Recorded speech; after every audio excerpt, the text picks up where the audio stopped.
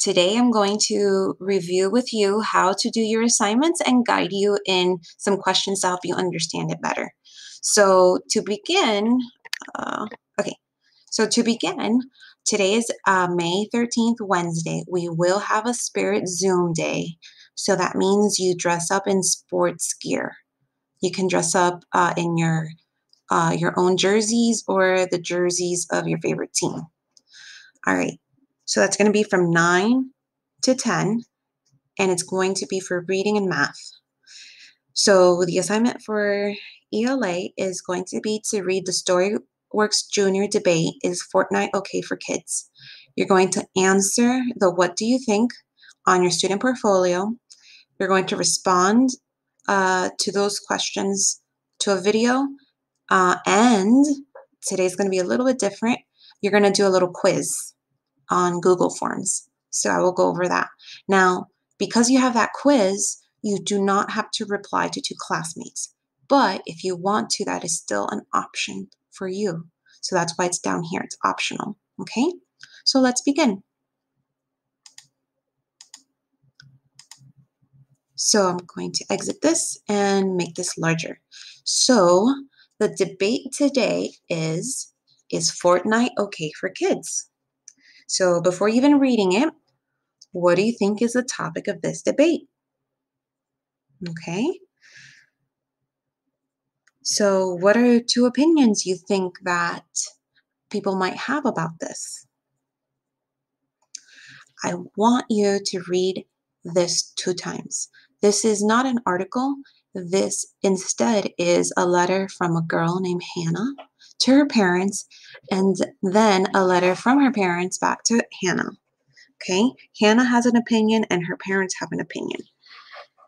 What I need you to do is once you're done reading it twice, use the highlight feature and choose the color for each opinion. So Hannah is going to have her own opinion than her parents.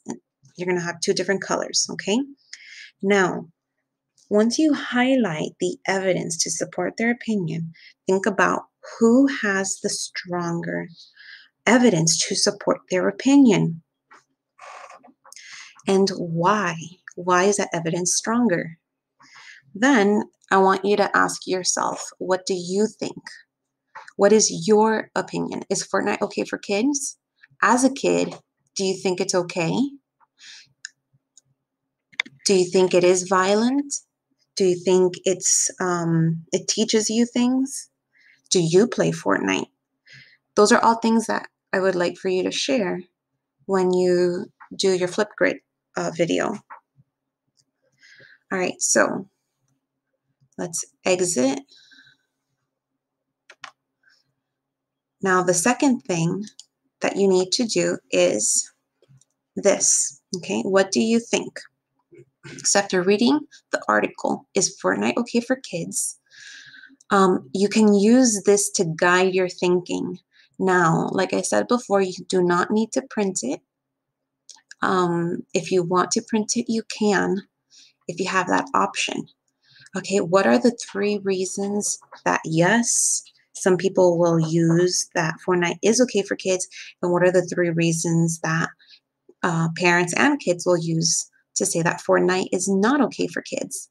And then last but not least, write your opinion on the bottom. Now, the way that you're going to write it over here, okay, so type your response.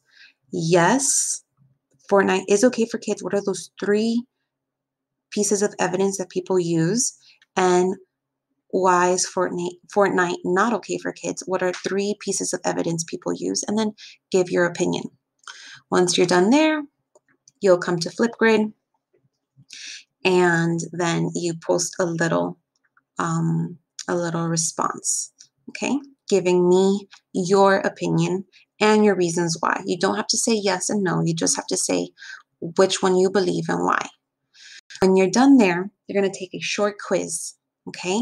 So you write your name, the date, and then here you can take this quiz, okay?